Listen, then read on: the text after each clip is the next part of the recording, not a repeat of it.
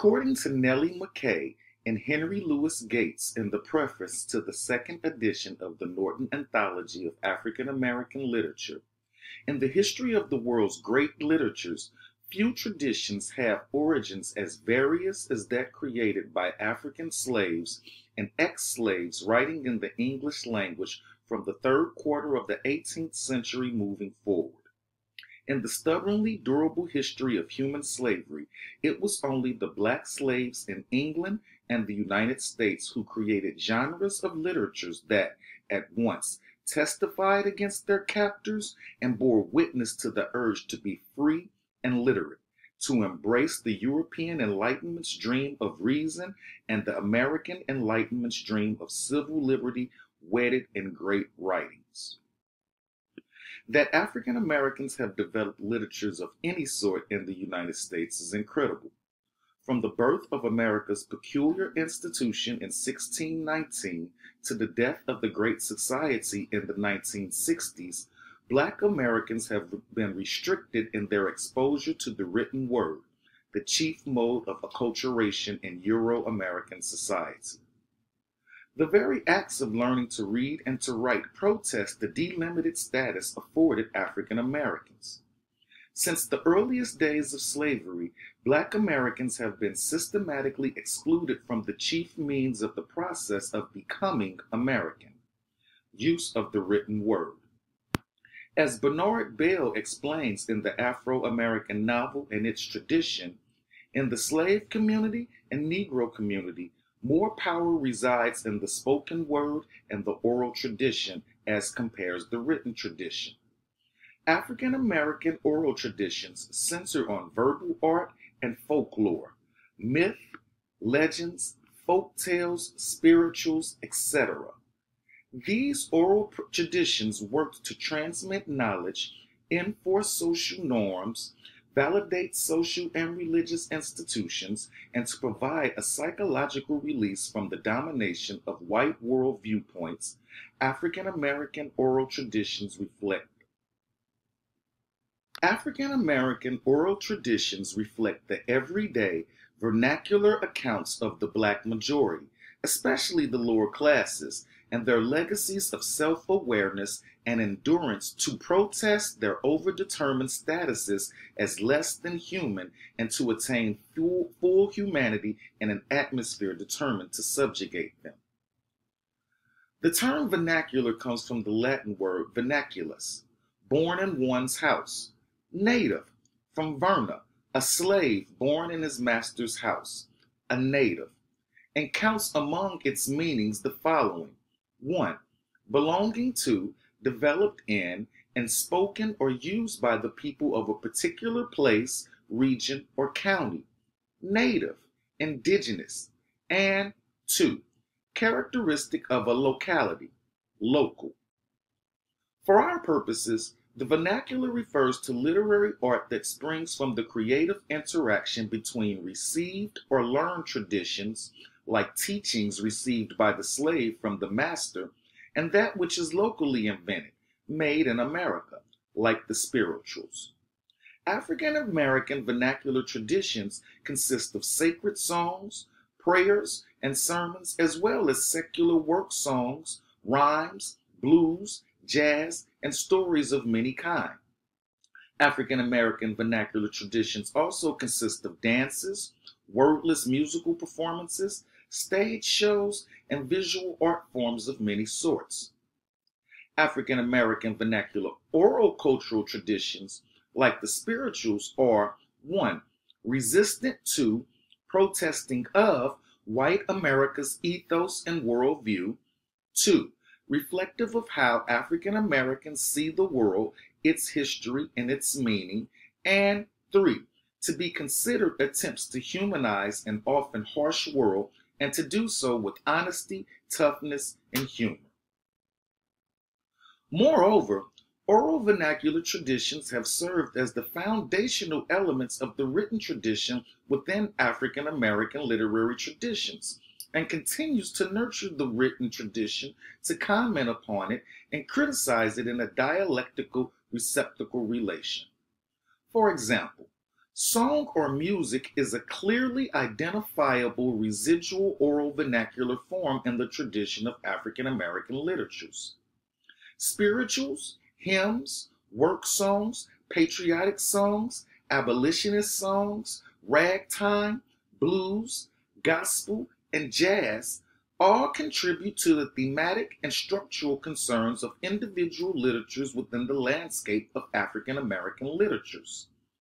Even more, whether used in an organic or ornamental manner by African American literary artists, songs of sorrow and joy invariably retained their authentic purpose of decrying oppression and celebrating the possibilities of the human spirit. Racial oppression prevented the full participation of African Americans within the dominant literate white American culture, so that African Americans' need for symbols and values had to be filled by their ethnic subcultures, calling for retentions of Africanisms centered on hoodoo, conjuring and magic, dance, field holler, work songs, and folk tales. For many slaves, the struggle to survive racial oppression and slavery led to surface level identification with the master's values and a subservient behavior pattern that exploited the disparity between white ideology and black reality. As W.E.B. Du Bois would suggest, the struggle to survive engendered the development of African American double consciousness. The development of double consciousness, this two-ness of being, aligned with a plethora of African American survival strategies that required slaves to display surface-level complicity with white definitions of blackness, such as timing, shucking and jiving, and copping a plea to testifying, such as timing, shucking and jiving, and copping a plea to signifying, sounding, playing the dozens, talking trash, and rapping. These symbolic vernacular acts are reflections of what Ralph Ellison calls double vision, the seeing of the world through two sets of eyes. One can discern African American values in these acts, acts emanating from a cyclical Judeo-Christian vision of history and of African Americans as a disinherited, innocent, colonized people, a vision that sanctions African American resilience of spirit and pursuit of social justice. A tragic-comic vision of life, a tough-minded grip on reality, an extraordinary faith in the redemptive power of suffering and patience, a vigorous zeal for life, a wry sense of humor, and an acute sense of timing are Black values as transmitted through African American literatures. These values, mainly the product of the resiliency of African cultural survivals and resistance to class, color, and gender domination, are the major sources of tension in the themes, characters, and forms of African American literatures. Consider the following. Henry Highland Garnet, Resistance, Bridging the Gap Between High and Low Cultures in African American Protest Literature. In 1843, Henry Highland Garnet delivered an address to the slaves of the United States of America at the National Negro Convention held in Buffalo, New York. The first National Negro Convention was held in Philadelphia in 1831, after more than a decade of organized abolitionism among Northern free blacks, who numbered more than 100,000 in the mid-1800s. The convention's main aims were to address anti-black violence, discrimination, and slavery.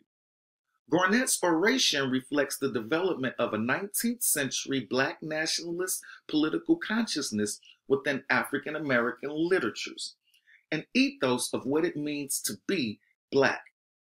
Moreover, the speech shares many functional similarities with the spirituals and resonates with many of the hallmarks of African American literatures in general.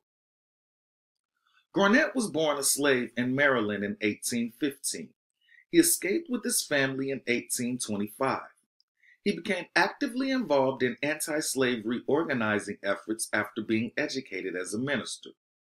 An address is seminal in that it is one of the earliest pieces of literature by an African American directed specifically to enslaved African Americans. It functions to bridge the gap between free black communities and enslaved black communities, between high, elite, educated black culture and low, vernacular black culture. Resonating with themes later developed upon by Malcolm X more than a century later, Garnett calls for the use of any means, including violence, to protest and to overthrow the regime of slavery in America. As literature, An Address reflects a developing black nationalist consciousness, itself the result of the intersection of European and American political thought juxtaposed against the lives and experiences of free blacks and enslaved Africans in America.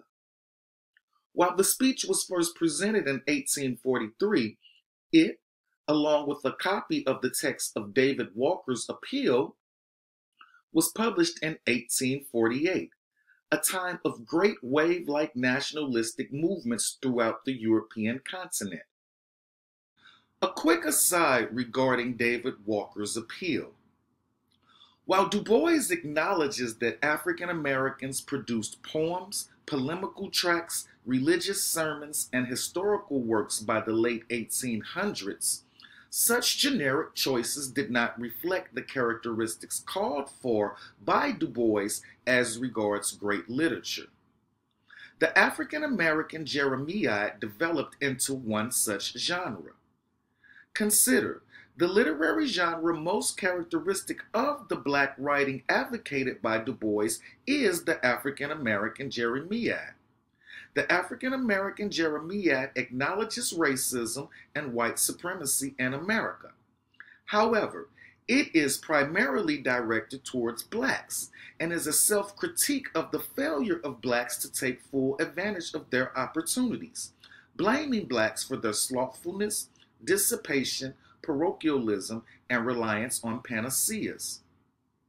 Still in all, the African American Jeremiad functions as a form of internal and external critical analysis as regards those within and those without African American communities and cultures.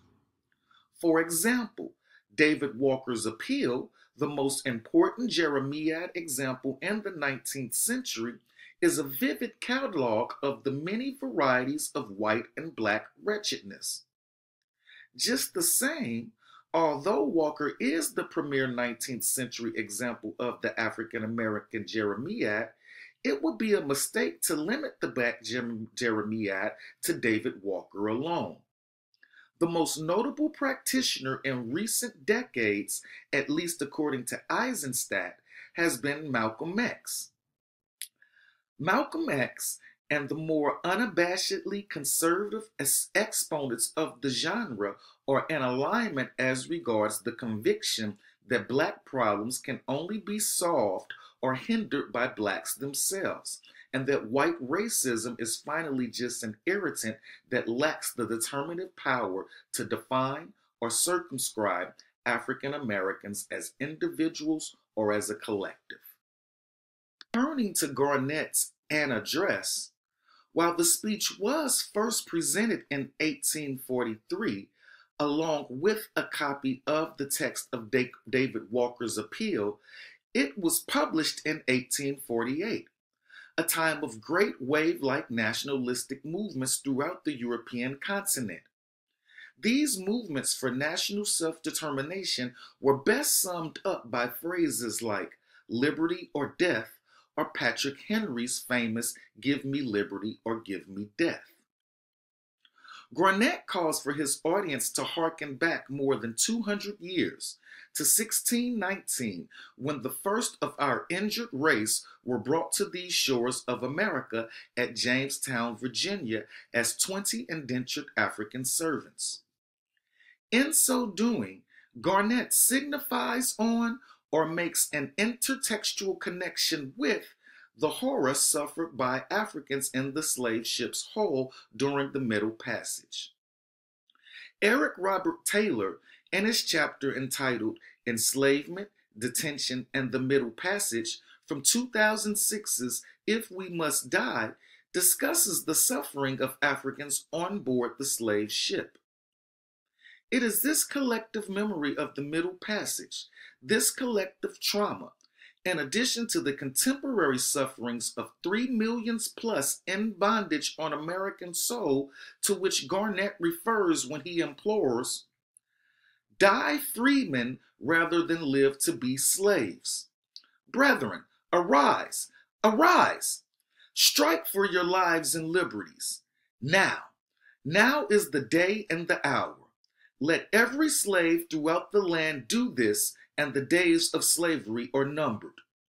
You cannot be more oppressed than you have been. You cannot suffer greater cruelties than you have already. Let your motto be resistance.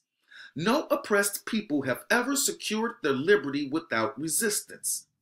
What kind of resistance you had better make, you must decide by the circumstances that surround you. Trust in the living God." In addressing, that is, writing to or rhetorically engaging the 3 million plus in bondage, Garnett underscores one of the greatest cruelties practiced within the slave system: the shutting out of God's words and light from the minds of the enslaved. In many cases, Christian slave owners forbade their slaves from reading the Bible. As exemplified by North Carolina's 1831 Act to prevent all persons from teaching slaves to read or write, the use of figures accepted, banning teaching slaves to read and write, knowledge was power, and slave masters understood that their social control of the slaves could not be maintained solely through physical coercion. And thus, reading and writing were banned according to virtually all slave codes established in the United States. North Carolina's statute underscores the purpose of such codes.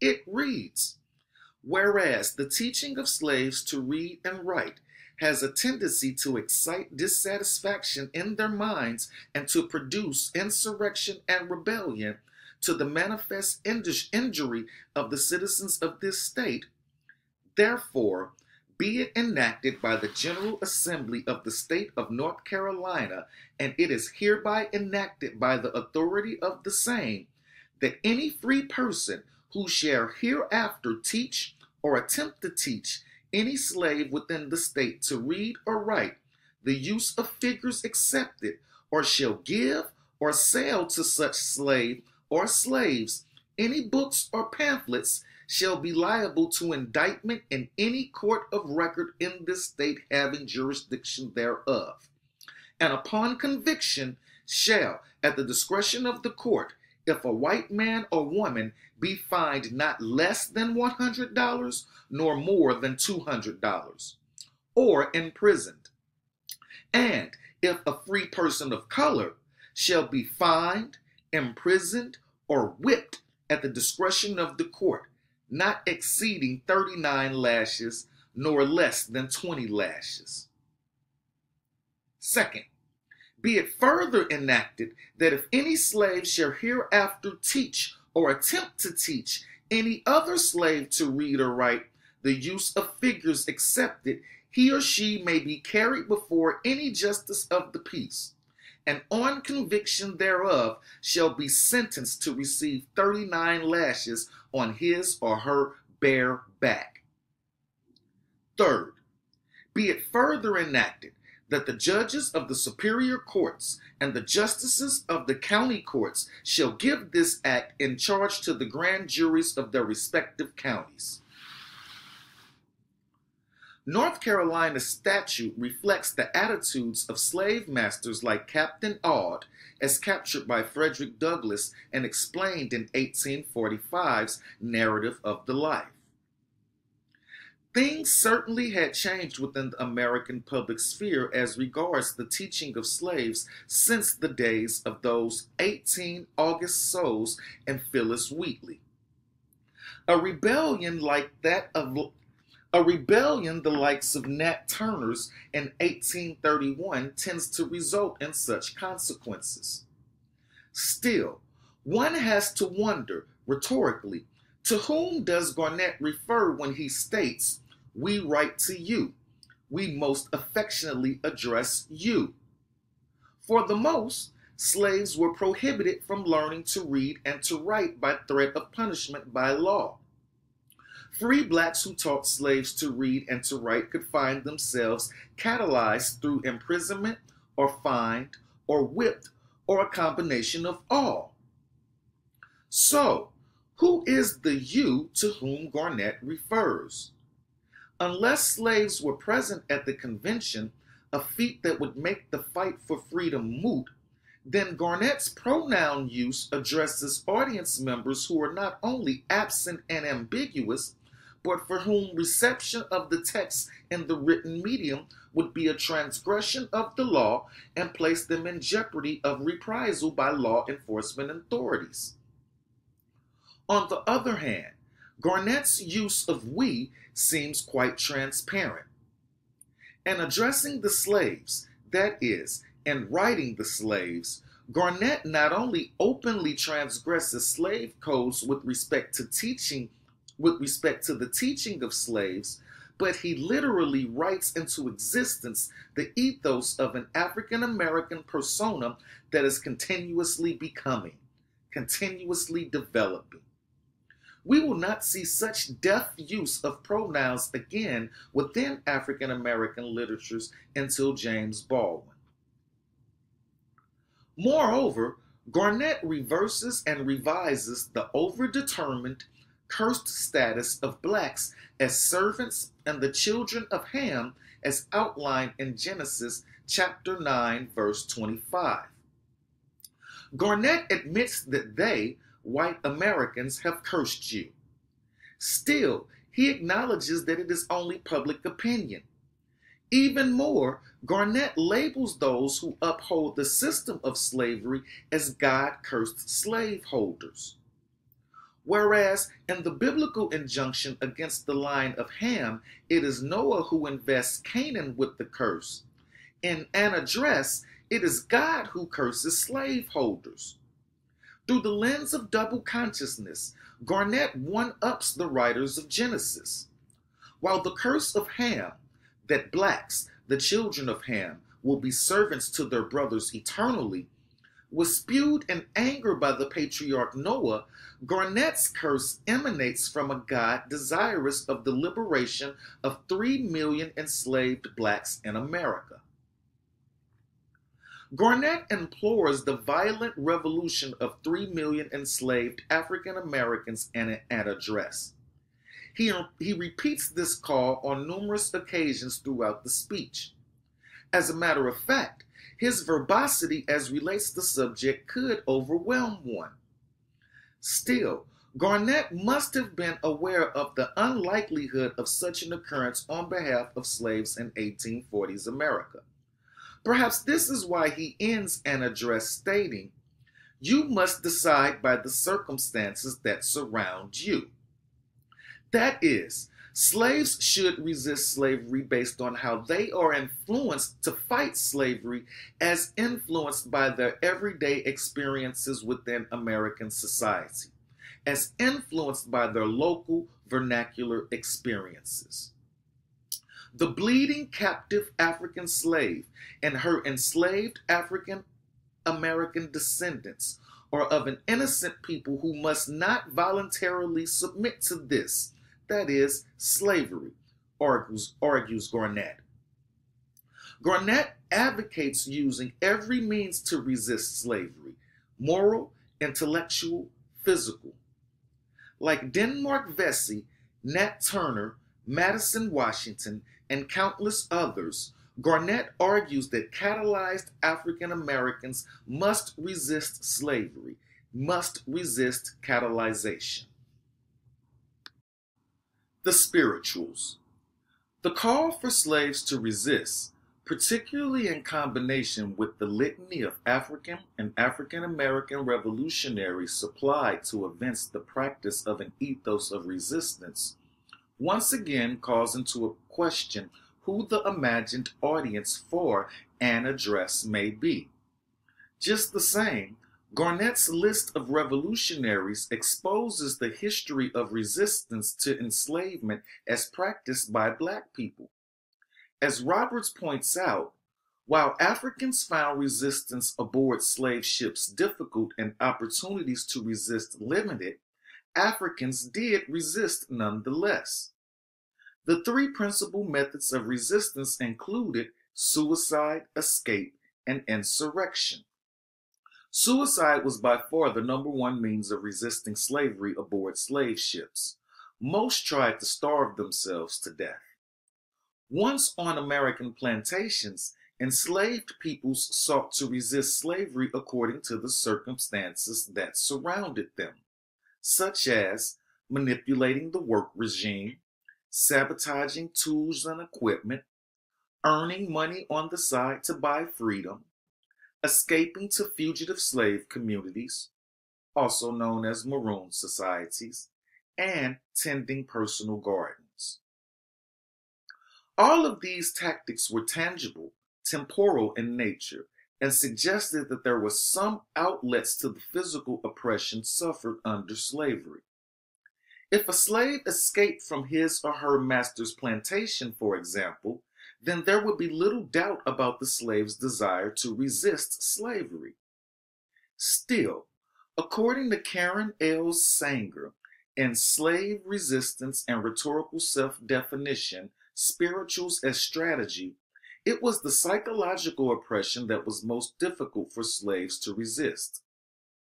Understood within the American public sphere, and in many cases the private sphere, as three-fifths human, chattel property, and barbaric heathens, slaves sought to challenge and to undermine white supremacist understandings of themselves and conceptions of Blackness, and in some cases to facilitate the coordination of Black movement through the American landscape.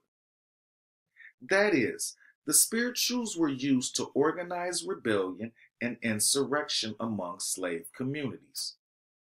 As Eric Nielsen explains in Go in the Wilderness, Evading the Eyes of Others in the Slave Songs, it is believed that one of the ways Nat Turner summoned fellow conspirators to the woods was through the use of particular songs, like Go in the Wilderness. The spiritual's covert call to the wilderness is widely regarded as part of a broader clarion call for resistance to slavery.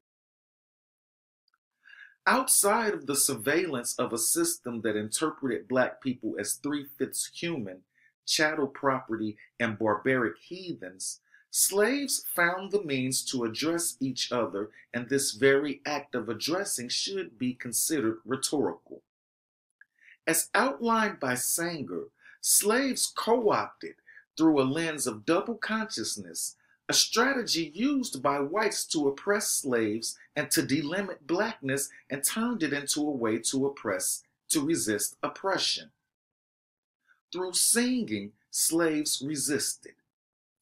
Interestingly, as pointed out by Mullins, Roberts, Douglas, Du Bois, and now Sanger, slaves were usually forced to sing to demonstrate complicity with their subordinated and dominated status as chattel. The spirituals were means by which slaves could thwart white messages of Black inferiority. Spirituals refer to religious songs sung by African Americans since the earliest days of slavery, and first gathered in a book in 1801 by the Black church leader Richard Allen. The term spirituals is a bit misleading. For many Black slaves and for their offspring, the divisions between secular and sacred were not as definite as the designation spiritual suggests.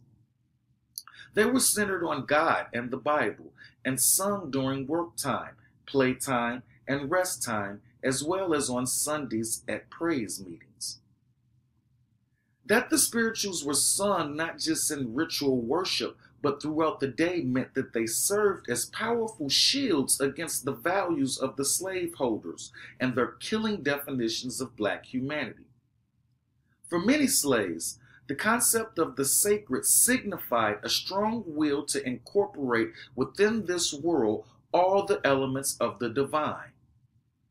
Spirituals should be investigated as regards their African and European sources, the debates over the originality of their forms and verses, their presentation in minstrel shows and other commercial venues, their fundraising importance for 19th and 20th century black schools, and for many other reasons, including their uses for generative approaches to African American literatures. The spirituals were dominated by a second-person persona and the use of the second-person pronoun you. Less frequent was the use of I or the collective pronoun we. Slaves did not want to suggest a collective rebellion to outsiders who might listen. Consider the first stanza or verse of Consider the first stanza or verse of "Were you there when they crucified my Lord?" Were you there when they crucified my Lord? Were you there when they crucified my Lord? Oh, sometimes it causes me to tremble, tremble, tremble.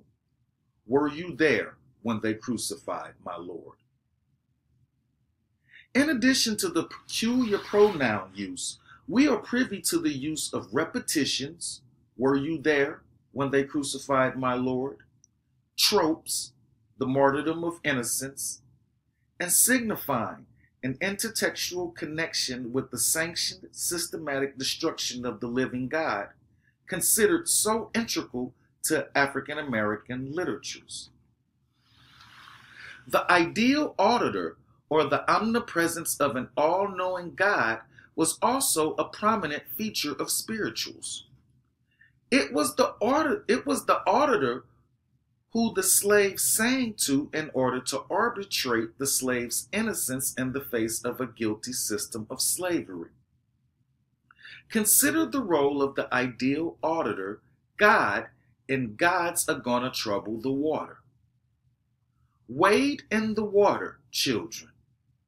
Wade in the water, children. Wade in the water, children. God's a-gonna trouble the water. Generally speaking, spirituals reflect 1. Slaves' identification of themselves as members of a strong, valued community in the face of white tactics to divide and conquer blacks. 2. Slaves' definitions of themselves as possessors of God-given creativity. 3.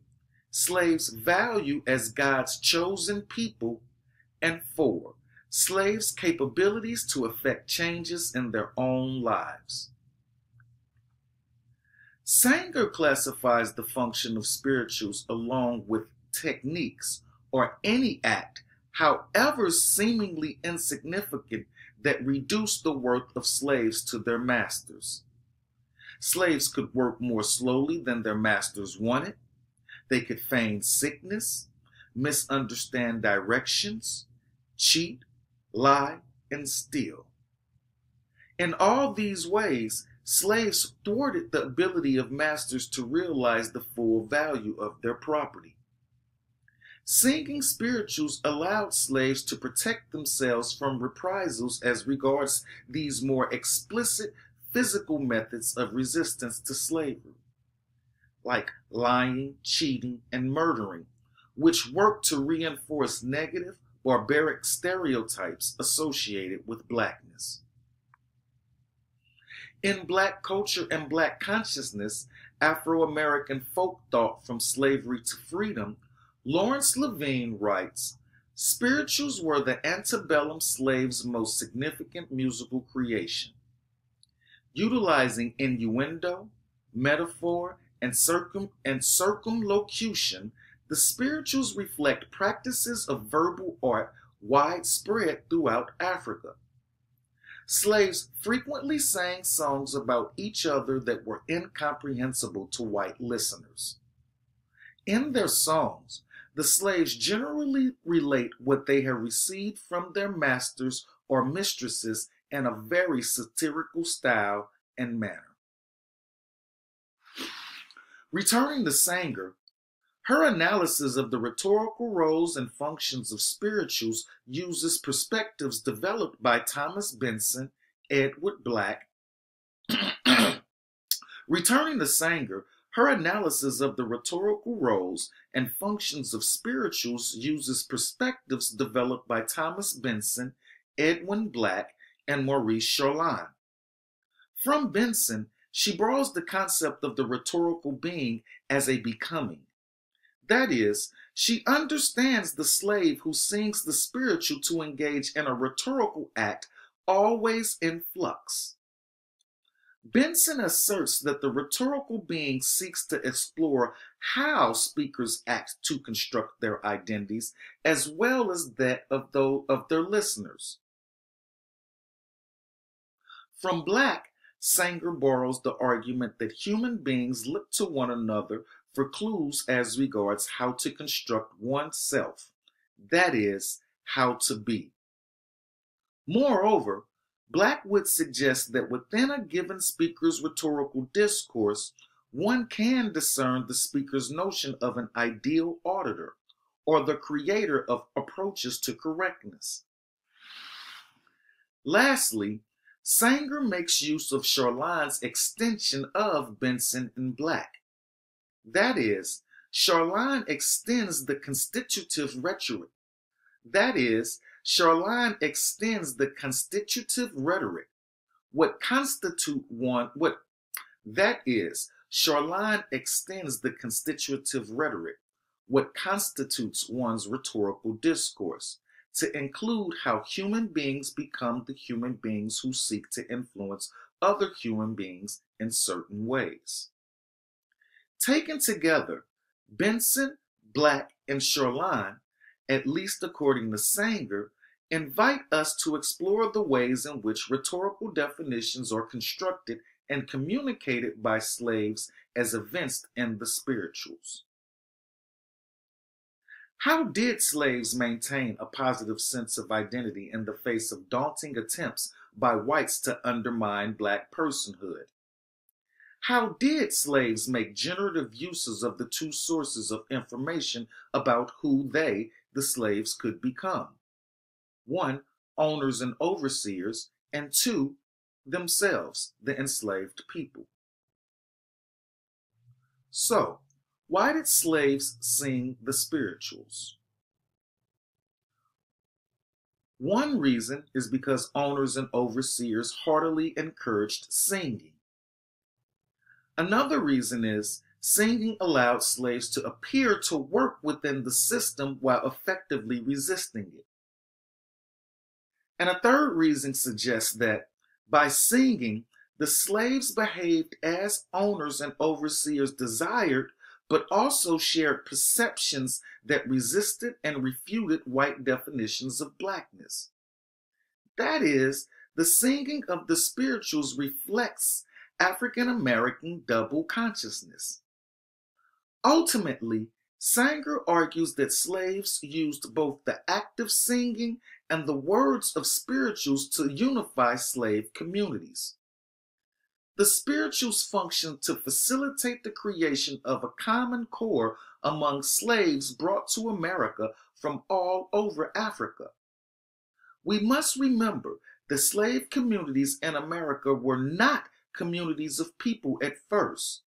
They could only become communities by processes of cultural exchange. What the slaves undeniably shared at the outset was their enslavement. All else had to be created by the slaves themselves. The singing style of the spirituals reflects the following characteristics: call and response, identity formation, second person pronoun use, circumlocution, double entendre, and improvisation.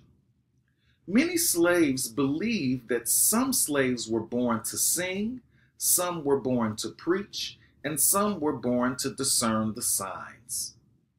Many white Americans agreed that such characteristics set Black Americans apart from normative whiteness.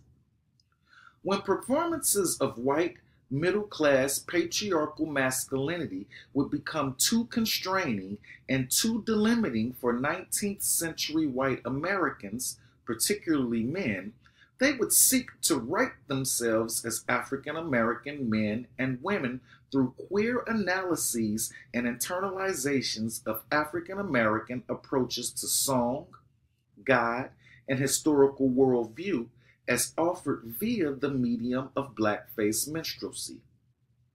Blackface minstrelsy allowed 19th century white Americans to protest overdetermined conceptions of whiteness. Blackface minstrelsy, Black vernacular cultures, spirituals, and white protest of normative whiteness. As Eric Lott explains in Love and Theft, the Blackface Minstrel Show was a variety show in which performers sang, danced, told jokes, and performed comic skits, predominantly in northern cities of the United States like New York, from approximately the middle of the 19th century through the first quarter of the 20th century. The action of the show took place on stage, configured as a semicircle of 4 or 5 or sometimes more white male performers made up with facial blackening. White participants attended the minstrel show to enjoy the sports and pastimes of the sable race of the South. That is, to enjoy white performers attempting to mimic the vernacular culture traditions of Black Americans.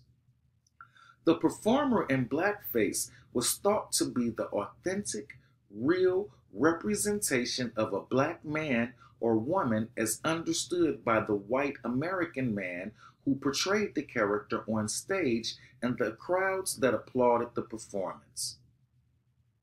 Jim Crow and the Northern Dandy became the most recognizable icons of what Lott terms the genuine Negro fun of the 19th and 20th century American public. Jim Crow monopolized public attention. Even Mark Twain and his mother attended a minstrel show in St. Louis, Missouri, due to the show's wide acclaim regarding the portrayal of authentic nigger life.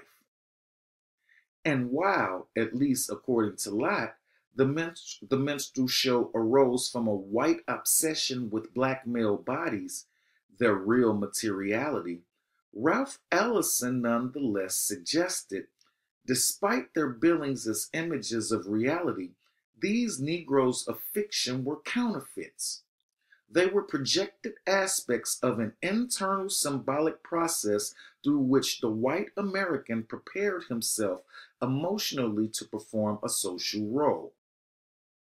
Lott posits that the minstrel show was an encapsulation of the effective order of things in a society that racially ranked human beings. Just a quick aside regarding Mark Twain. According to Lott in Love and Theft, Twain was first introduced to blackface minstrelsy shows in the early 1840s.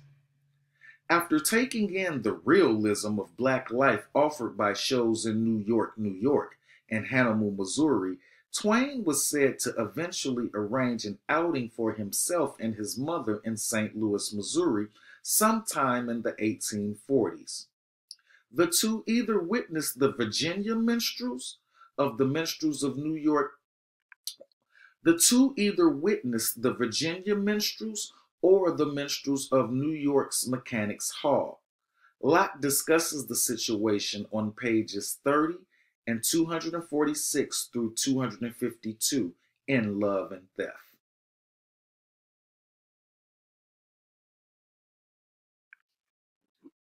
Okay, now back to the minstrel show. The minstrel show was divided into three parts. One, the song section, emphasizing black wit and jupery, the playing of the dozens, sounding, or rapping, for example. Two, the olio, consisting of malapropistic. Two, the olio, consisting of malapropistic stump speeches, usually focused on satirical takes on God and the Promised Land. And three, the narrative skit. The minstrel performers often attempted to repress through ridicule the real interest in black vernacular cultural practices they nonetheless portrayed. Minstrelsy's mixed erotic economy of celebration and exploitation of what was considered black life.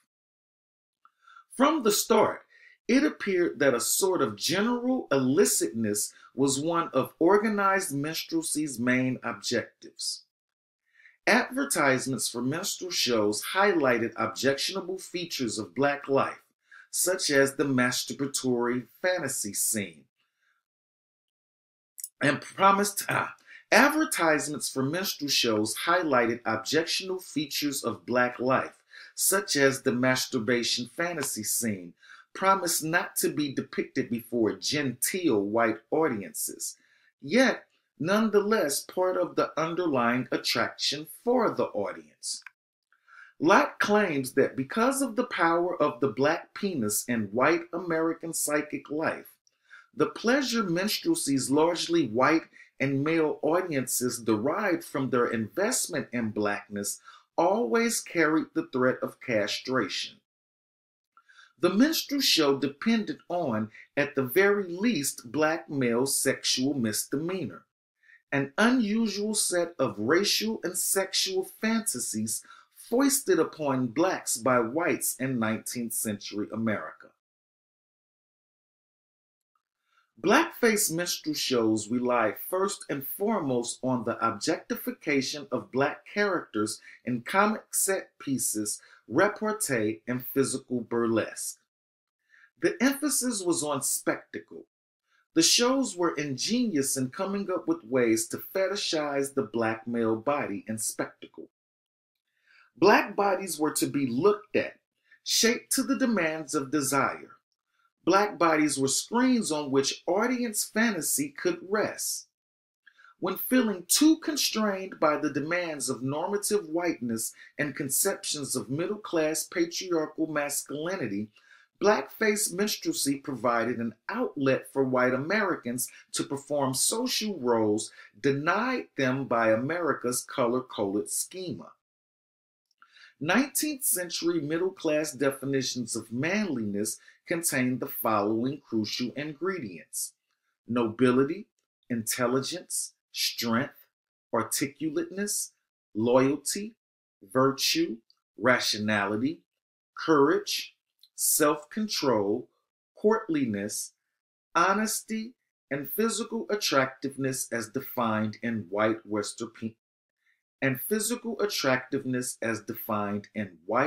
Western European terms. Blackness provided the inspiration as well as the occasion to define whiteness at a time in the history of America when whiteness was in question, particularly for working class white groups like the Irish. Consider the paddy rollers of Gone in the Wilderness. The minstrel show functioned to convert blackness into a beloved and reassuring fetish that helped to secure the position of white spectators as superior, controlling figures. Blackface minstrelsy was less a sign of white supremacy than a sign of panic, anxiety, terror, and pleasure regarding the conceptions of white and black identity in America. Moreover, minstrelsy was based on a libidinal economy that promised the undoing of white male sexual sanctity. Blackface minstrelsy also attested to the importance accorded certain strategic body zones: fat lips, gaping mouth, sucks on sugar cane, big heels, huge noses, enormous bustles. Here was a view of sexuality, a pornotopia. The show's focus on black body parts, its theatrical dream, condensed and displaced fears imagined in the show's focus on black body parts, its theatrical dream work, condensed and displaced fears imagined in the black body that could be neither forgotten nor fully acknowledged. Scholars suggest that whites got satisfaction in supposing that the African American enjoys in ways unavailable to white Americans through erotic food, strange and noisy music, such as spirituals, or an unremitting sexual appetite. Lott adds that collective white male violence towards black women in minstrelsy not only tamed an evidently too powerful object of interest, that is, black female bodies, but also contributed to a masculinist enforcement of white male power over the black male bodies to whom the women were supposed to have belonged. The beheeled man blinding black women, a recurring theme in the blackface minstrel show, certainly attested to the power of the black penis in American psychic life. Yet it was still puzzling that black women were so often castrated, although women were often allegorical stand-ins for white men whose erotic looking was undone by the black men they portrayed as objects of their gaze. No doubt this racial undoing, this phallic competition and imagined homosexual threat represented the fear underlying the minstrel show. Lott goes on to suggest that this collective white male violence towards black women underscored minstrelsy's need to figure black male sexual power and white male supremacy at one and the same time. Additionally, the cross-dressing by white men dressed as black women afforded the white men to hint at sexual intimacy between themselves as black women and black men, something not afforded when the men performed the social roles of white men in America. Lastly, and yet a most important aspect, spectatorship in the minstrelsy show was bound up with surveillance. Moreover, Laura Mulvey suggests that the pale gaze was paramount regarding the attraction that the show held for its audience members. She describes the pale gaze as a ferocious investment in demystifying and domesticating black power and white fantasy by projecting vulgar black types as spectacular objects of white men's looking. This looking always took place in relation to an objectified and sexualized black body, and was often conjoined to a sense of terror. And so functions the blackface minstrelsy show as a form of protest against 19th and early 20th century normative conceptions of whiteness.